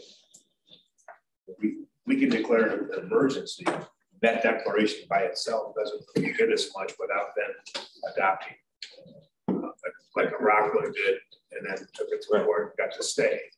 That stay is probably going to be temporary. We'll find out. Not sure how long the stay will last. It may last days, it may last weeks. And that was based off a zoning issue. Right, that was very specific zoning. But they pointed the finger at it. They said Rockland County specific. That was the only one that's actually got teeth to it. Right. So why not? Because if you notice, Orange County did the same thing, and they sent 2 buses straight to Orange County, and they had already contracted with the hotels there. There was absolutely nothing to do to stop it. Orange didn't get the temporary restraining order that Rockland did. Certain elements that have to be met. The judge in the Rockland case felt like they did. But again, a TRO is just what it says. It's very temporary once they get the return date for their petition, which is the 30th of this month. I think the likelihood of getting the preliminary injunction is much slimmer. Getting the TRO, it's not a huge hurdle, but getting the prelim, that's a much bigger deal. It usually requires the posting of the bond because now they're into a legal battle. So we can't work out with our existing lodges. We have to allow them. I mean, we can't say, no, we are not, you're not allowed to house anyone here illegally.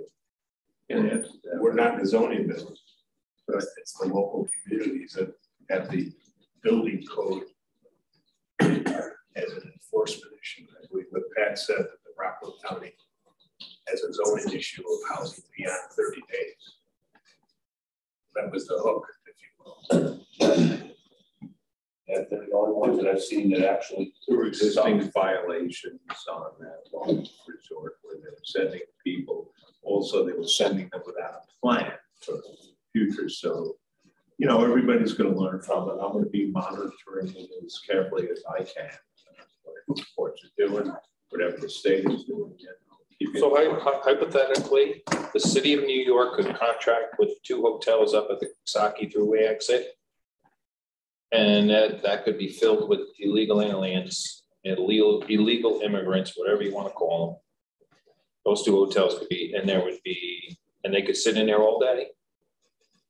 And they could walk their way down here or get on a bus down here to try to get social services or healthcare. And would we be responsible for that then? No, because they're not residents of the county. Not temporary assistance, things like that? No, 30 days. After 30 days? Well, that would have to be an issue. I forget the exact terminology for them to, at one point, they would have had to have been released from public service and then to fall back on the need for service. And then that's when you have the ability to change their address. And at which point then they would become a Greene County. The theory, the city says they're paying for 4 months of services. Why the city of New York picked 4 months, but what is the significance of 120 days? I don't know. I'm not sure if there's a legal issue there or not. That's an issue of contention though by the counties. The counties are not happy with the 4 months when they know it's going to take over a year for these people to come through the process. It's going to take years and years. The amount of people that have come through here. Sure. Yeah, but I think to answer your first question, yes, they can buy that hotel and pay X amount of hours per day per room.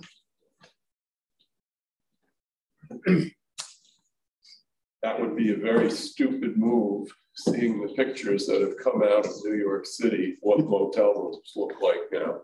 Damn right. But I mean, this is a very concerning problem. This is being forced upon us by our federal and state government. I mean, I've had multiple conversations with multiple people, and right now there are no easy answers, that's for sure. It's a lack of planning, it's a lack of participation. We have laws on the books, Pat, federal laws on the books in terms of immigration. Federal government, the executive branch, not enforce those laws. They're derelict in their duty to enforce those existing laws. And now it's reaped upon counties, cities, and states because they didn't do it. Immigration is not a state issue, it's not a county issue, it's solely a federal issue. I believe Congress calls tomorrow. Yes. With Congressman. I'm not sure what the content would be, but a conference call tomorrow relating to immigration.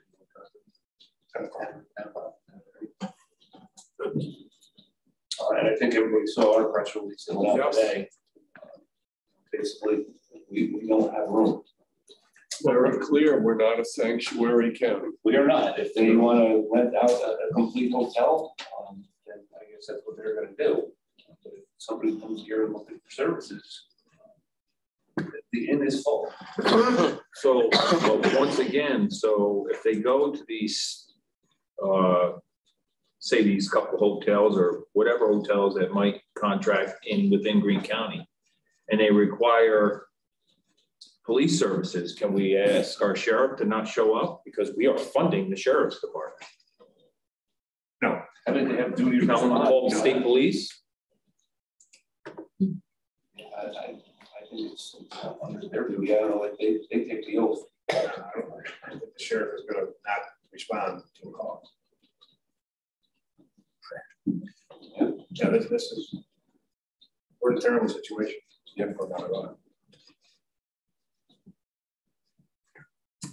Do we know how many counties are sanctuary counties?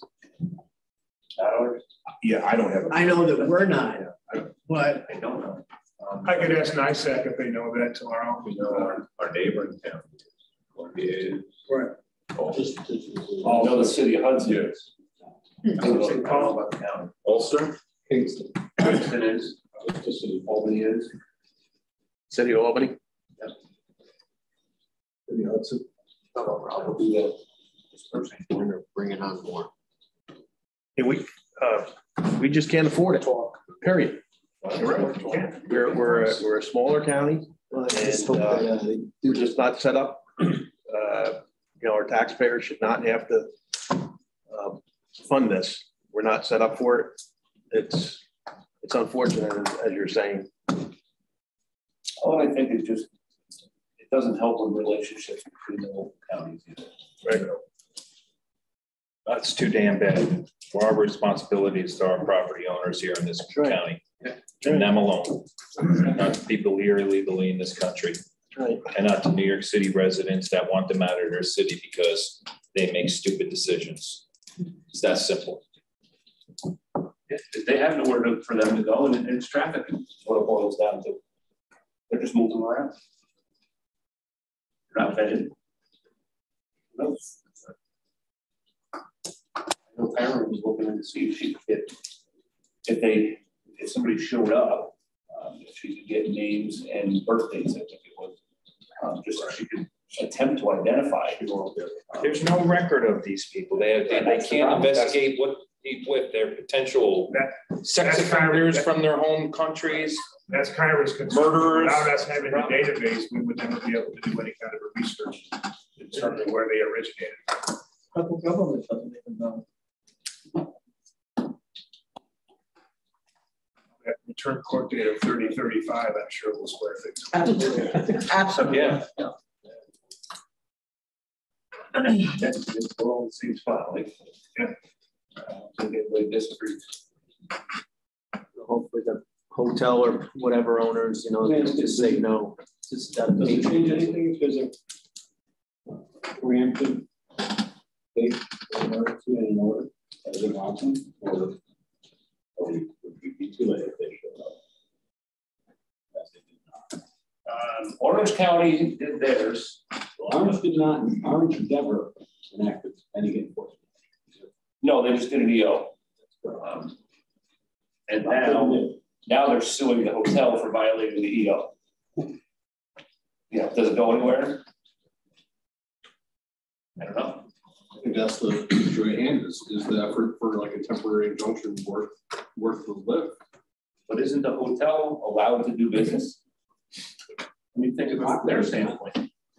Rockland right now is not. It's not $2,000 a day fine. Rockland has the zoning in place that says they can only be there for a certain amount of time. Because of the no, that was already in place. Right. That's how they based it on that zoning. And zoning was very powerful. And they knew what was targeted, which resort they sent to, because Mayor Adams directed that. I think at this point, if we were to do it today and file tomorrow, which is an exaggeration, but we get it done. I think we would be dismissed under the doctrine of rightness because they haven't identified where they're sending people. We wouldn't be able to make the same arguments that Rockland was able to make. In other words, that the city couldn't enter into that private business arrangement with that hotel, which had all those code violations at the time, and which had zoning issues related to it. We wouldn't know which arguments to make yet. Maybe in a day or two. Our statement that we put out today, do we send that to all the media outlets so they're all aware of it? Okay. Yeah, I got one call back from yeah, Hudson something. I left some voice. Should share with neighboring counties too. Oh. Well, we had a motion to close in a second. But we're not done with this. Yeah, I just telling you right now that if counties are going along with this, then they're not our friends. Yeah. And they're not looking out for their property owners. And I'm hoping other counties aren't speaking for us. They're not looking out for the ones who are paying the bills. That's the problem. So they're not our friends, and they're not property owners' friends. And And they're not obviously property owners, they're not American citizens, friends, so as far as I'm concerned.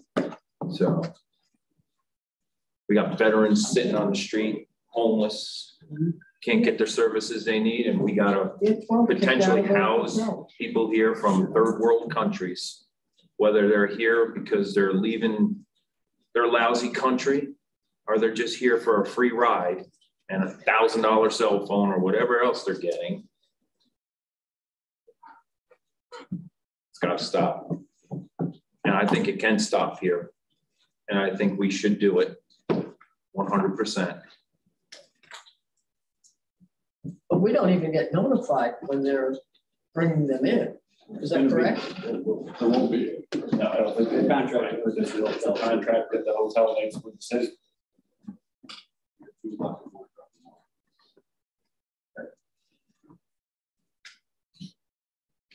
Has anybody reached out to the hotels? Can you make a deal? Which way do I call? There's some that are somewhat closed for a number of reasons. Who knows? I could be contacting them at your local towns, that the code enforcement in this county. Right, Local towns, but I'm just saying as a business owner in that hotel, just to even consider it. That's what I was saying before. It's pretty much just damn near unpatriotic. Right. So they would have to get like DOH approvals for if water's been turned off or those types of things to reconstitute that building. They would need to go through some rehab, depending on whatever the reasons they closed or not. Now, if it's just a seasonal place and they're not ready to open up until Memorial Weekend anyway, that's part of their annual process of reopening it. Get the DOH in to check water. Not different. But I'm sure there are many places that have been shut down for years. If they get a phone call, oh, cha-ching, cha-ching. You're absolutely right. Yeah, I mean, the code enforcement. But the key would be is, does the facility meet the local building code standards and zoning? That's the question. Yeah.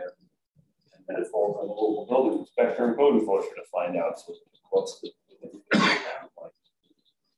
yeah, they look at it tomorrow and find out if there's a way to go to put it out there. We also have the call with Bow and Arrow tomorrow. Fair mission there. We're waiting for the ISAC to come out. That late today to happen. My gut feeling is probably a declaration of emergency and an emergency order under Executive Law 24 and see if the Department of State approves it. And perhaps we can have an order where these hotels cannot enter into these contractual obligations with the city of New York. And that's just a matter of housing. How about feeding? Like, That's us. These people, if they get put into a hotel, it's going to be us. That's going to be us. How are these people going to eat? Or is that going to come to, social services to be able to? No, they would not. They would not be eligible for services downstairs. Right. I don't know how they get a hotel that just has rooms. How are these people accepted to be fed? Survive. Like where does that fall? In theory, the city has that obligation to make sure they're housed, fed, medical, doctors, school. That's all going to be. But do we really think once New York City gets rid of them, do you really think there's going to be any follow-up on that to make sure that everything is falling into place? Our surrounding counties don't even do that when they poach our. Probably not, or not for long. Right. They're going to be fully, there is no doubt if they are brought here at some point, they will become 100% fully dependent on our county. And that was another order the governor just signed to expedite the $1 billion out of the state budget district to get it moving. But me for the illegal immigrants. The money available. What was it last year was a couple $2 billion. Again, veterans get what? 20 million? If that. Across our state. I mean, this is just an asinine. Deuteronomy 28. I don't think there's anybody on this board who disagrees with that, Mike. Well, I'll hold on a resolution, but I got to tell you, if I see it here, It's not going to be pretty. Not at all. Oh, we'll try and move it. See what actually follows through and get approved. It's all going to be approved by the Department of State. So submit whatever you want. They don't want to get it down. But I think we'll have one written down there. Fast forward it for sure. Oh, you just take a look back and take a look at the people representing you in Albany. That's more or less where it comes from. It's developing so fast. It failed you. This is really moving quickly. We'll have a lot more answers tomorrow. Then the next day, more on this, that, that portal to get our change in. Right now, I'm going to find out beyond what I'm saying. Is there any recourse that we would have against New York City for sending them up here, the counties that can't afford this?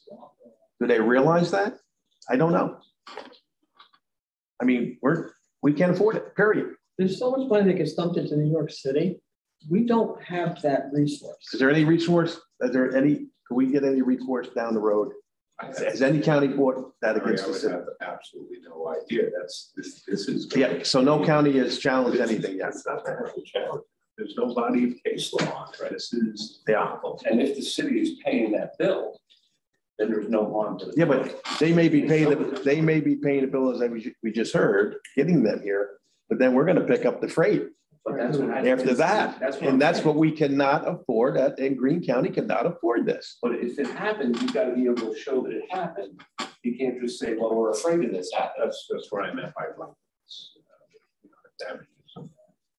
Yeah, but if you wait too long, wait for it. Wait too long. Well, that's what the preliminary challenges are for. But they're complicated and they're costly. That's a litigation that will go on for a long time, and if the courts and we're going to know very quickly whether or not Rockland County had to post a bond.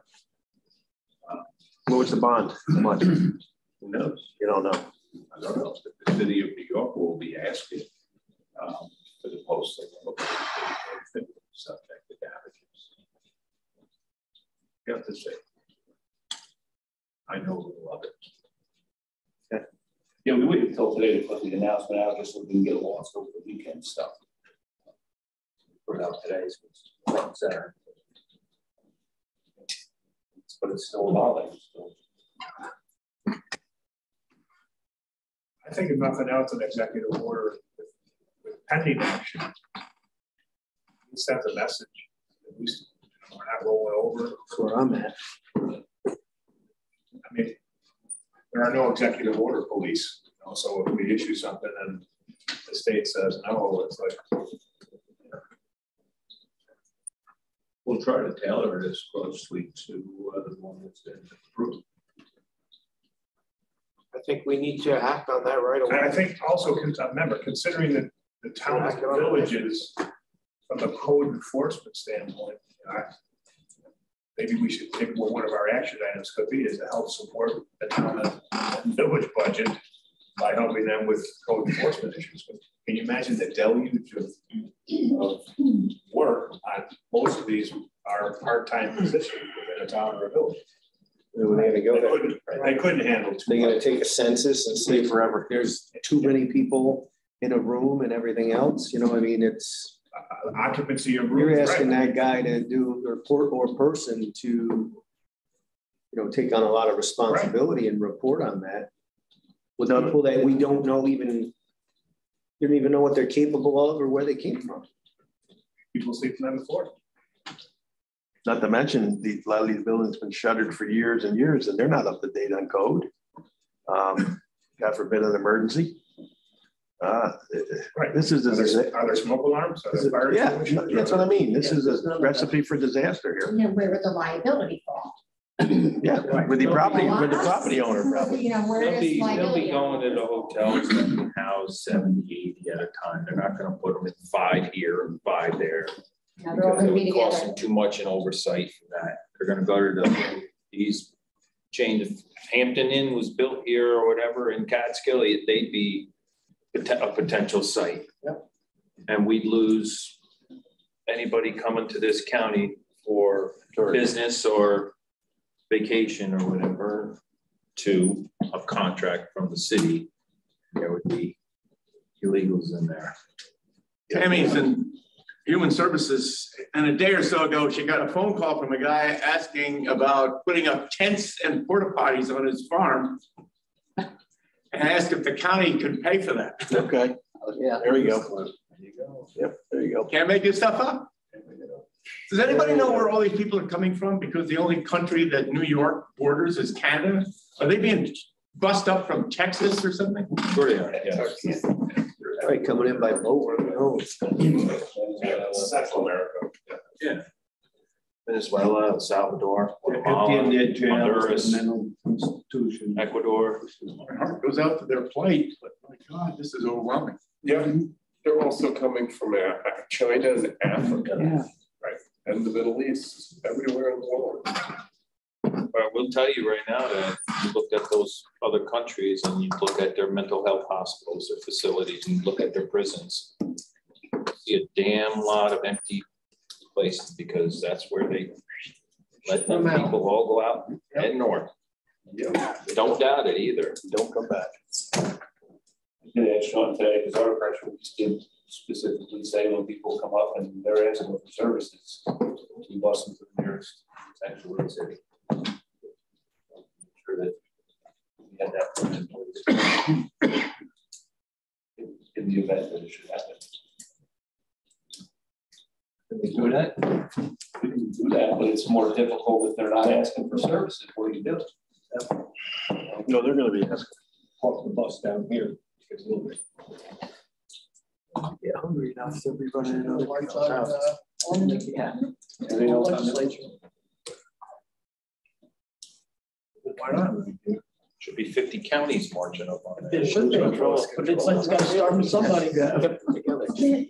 I mean, I know Sean's involved in NISAC and everything, but if you ask me, it's just a lot of freaking hot air and talking when, you know, there's going to come a time where that's over.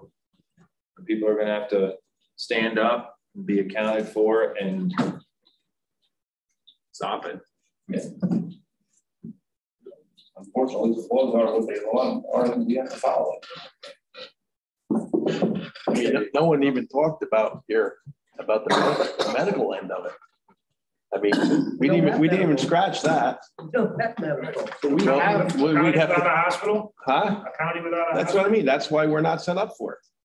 I don't know why we say we have laws and we have to follow them when we have a federal government that doesn't follow the laws on the books that create this problem. So if you ask me, all those laws mean nothing to us and we should not follow anything because a rule of law means nothing. A rule of law is what puts us civilized. The next lower level of government, we push it on to our towns and what we do. No, we wouldn't. That's what the federal government's doing. They're pushing it down onto the states. The states are pushing it onto the counties. Your state representatives, they, like I'm saying, they failed us. Not just us, everybody in this state, even the people at the federal level. So if we can do an executive order to stop it, I think we really need to. We can do an executive order. I don't know exactly what happened, but we'll put one together. We don't need a resolution. No, I think that's the direction. We need something fast. That meeting Wednesday, right? No, we don't. It doesn't need to be something that we learn. They can put together an executive order. Right. All right. Let me ask for a new motion to close. Motion to close. Close. There's lead and lead both times. Okay. Okay. If you keep still, we'll be able to get through this. Your legs keep still, we'll be all right. Charlie, don't lose control. Never happened. Maybe it will. Maybe it will. We'll pick up Becky's sister and brother off tonight. 10 o'clock. We're gonna get the hell out of here. One meeting. One meeting. Already? Damn it. Yep. Okay. Proposed resolution number 1, approving home rule request mortgage tax Greene County. I'd like to make that. I'll second it.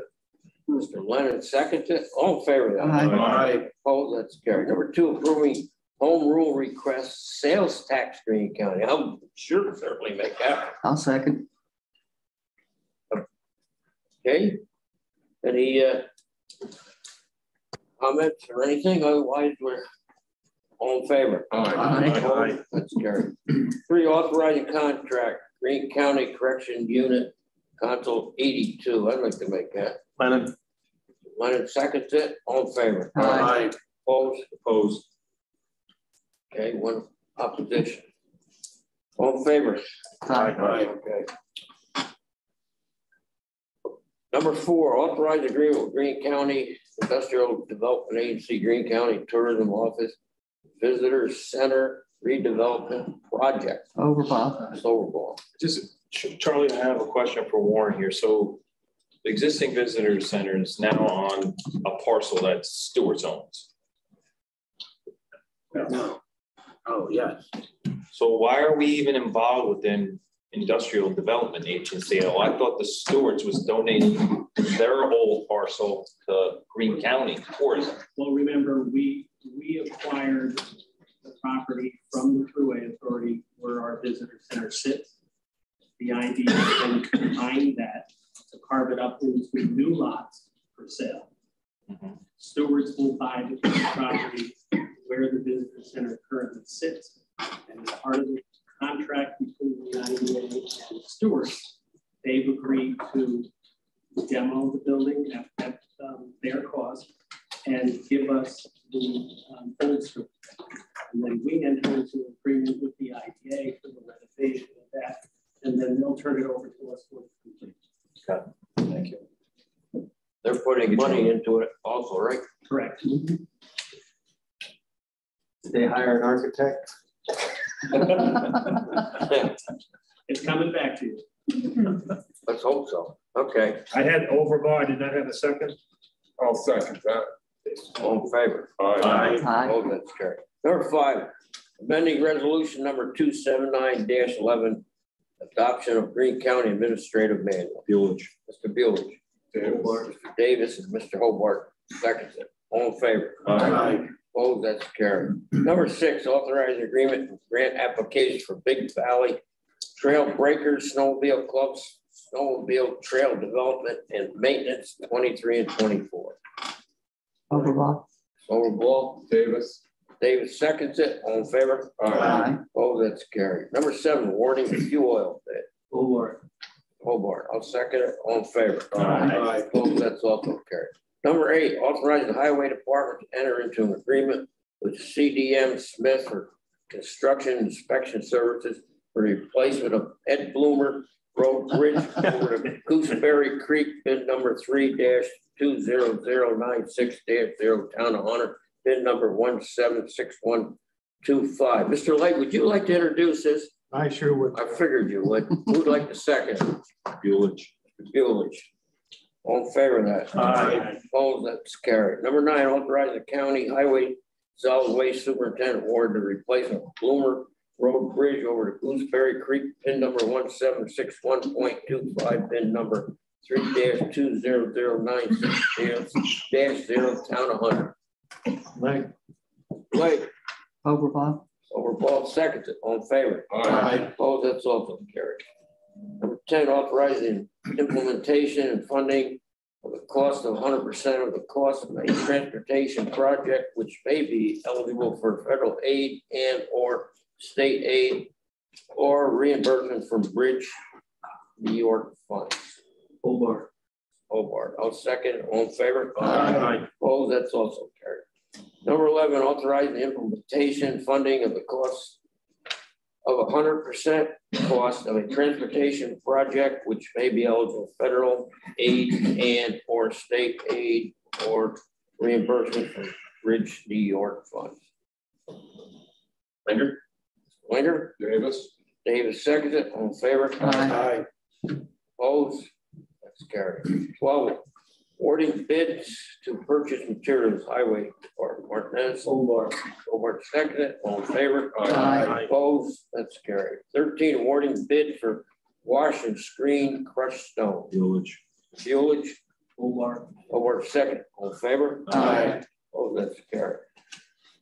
14, authorized supplemental proposal number 3 with Barton and LaJudas DPC for additional engineering services necessary for solid waste transfer station Coxsackie modification improvement. Martinez. Charlie, I just have a question, Sean, on something like this. What do we have overall left in the contingency part of that bill? Would you happen to know about? No, right off the top of my head, because it was, we had a number of things that went through that capital project. Okay. Including equipment, which we knew we had to buy, but so we will have to make a final bogey of the capital account. Okay. All right. Thank you. Thank you, Charlie. Thank you. Number 15, authorizing agreement, Greene County Department of Human Services, Aging and Capital District YMCA. Davis, Hobart second. All in favor? Aye. Opposed? That's carried. 16, authorized agreement, Greene County Department of Human Services, Aging and Markets Home Care. Davis. Overball. Davis, Mr. Overball, second. All in favor? Aye. Opposed? That's carried. 17, authorized lease agreement, Greene County Department of Human Services, Aging and Town of Jewett. Mr. Lake. Leonard second. All in favor? Aye. Opposed? That's also carried. 18, authorizing agreement, Greene County Mental Health Center, Carroll Durham Central School District. Mr. Leonard. Lake second. All in favor? Aye. Opposed? That's carried. 19, authorized agreement, Greene County Mental Health Center with Coxsackie Central School District. Martinez and Hobart. All in favor? Aye. Opposed? That's carried. 20, authorizing agreement, Greene County Mental Health Center with Hunter Tannerville Central School District. Mr. Davis second. All in favor? Aye. Opposed? That's also carried. 21, authorized agreement, Greene County Mental Health with Wyndham Ashland Jewett Central School District. Davis and Wells. Davis. Mr. Leonard. All in favor? Aye. Opposed? That's carried. 22, approving center-based agency provider contract preschool special education program. Davis. Overball. Overball second. All in favor? Aye. Oh, that's carried. 23, authorizing distribution of mortgage tax. Martinez. Leonard second. All in favor? Aye. Opposed? So carried. You're not getting any of these, Mac. What's going on? Tired? You're not listening or what? Or not paying attention? Number 24, establishing capital project. Number 138, 2020 statewide interoperable communication emergency service. Mr. Lavera. All right. You can't wait. Davis. Davis, all in favor? Aye. Opposed? That's carried. Good one. 25, budget amendment, economic development, tourism planning, insurance recovery. Lavera. Overball. Ms. Overball, second. All in favor? Aye. Opposed? That's carried. 26, petty cash burial fund, Greene County Treasurer. Hobart.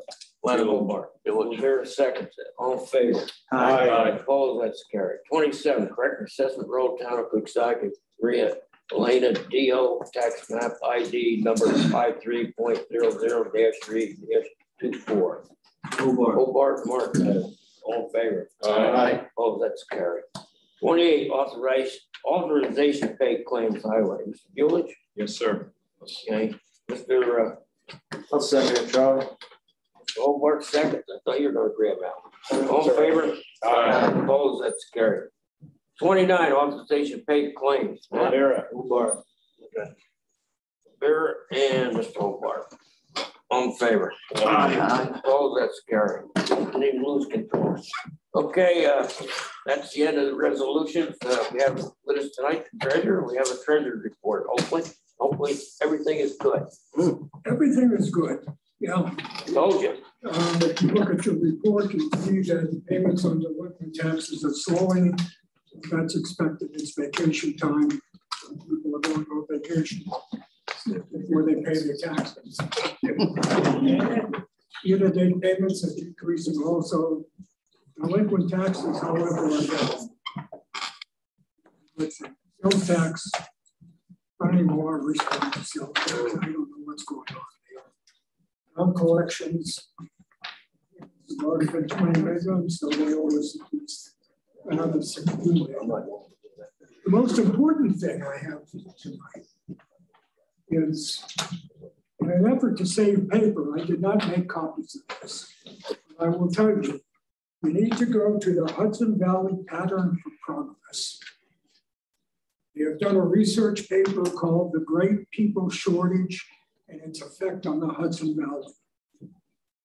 You'd be amazed to change the way we govern within probably 10 years. Talking about the issues of why is there such a shortage of nurses? Why are we receiving fewer and fewer applications for a job? Have you noticed that it takes months to get an appointment for your car, have your house painted? About getting your car repaired? I'll tell you why. If these research numbers hit the deck, you will see a real out-migration from New York. And where is this? Because those who are here Hudson Valley Progress are going to have to pick up the slack. That's what I expected. So, once again, Hudson Valley Pattern for Progress. Great people shortage. Get a copy. I would have run you copies, but I would have probably been spanked if I did that. Preserve the paper. Any questions? I would bet if we went with that, Pete, that mirrors Atlas Shrugged. Yeah. The book Atlas Shrugged. Yeah. Mirrors it 100%.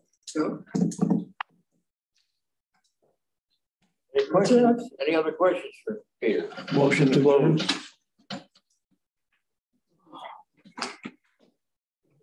Pete, no, we're closed. Leave Charlie.